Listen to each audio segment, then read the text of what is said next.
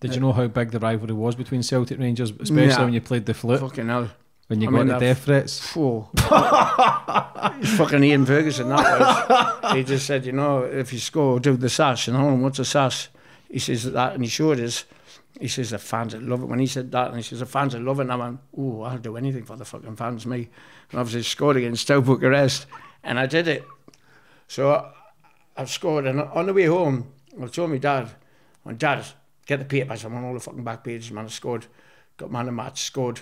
Stoke Bucharest. I said, fucking get the back pages. You love him. Give the papers to my mum as well.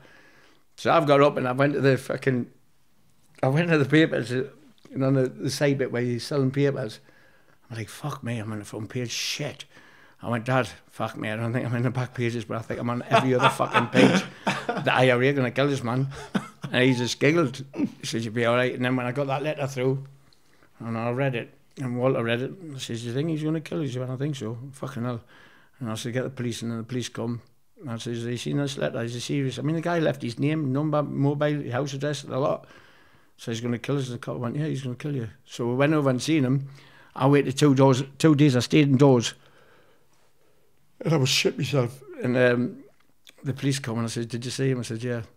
And I says, was he going to kill us? They went, yeah. I said, fuck me, what are you going to do about it? They went, nothing. I says, until he comes to our country. So we're not going to hang around the airport. So when I used to play, I used to look in the crowd and fucking look to see if anyone's got a gun and that. So it went on for a few months. I was shit myself. And then obviously I got a letter back from him. He says, okay, you've not done it for a while, I'll let you go now. And I could relax then. And Fergie, I went, you stupid bastard. Yeah. Were they giving you something to check under your car for bombs? Yeah, I'll tell you, the police come. So I say 6 o'clock. And I says, what's that? He says, check under your car for bombs. I says, what, if the car starts up? He says, yeah. And I went, fucking hell.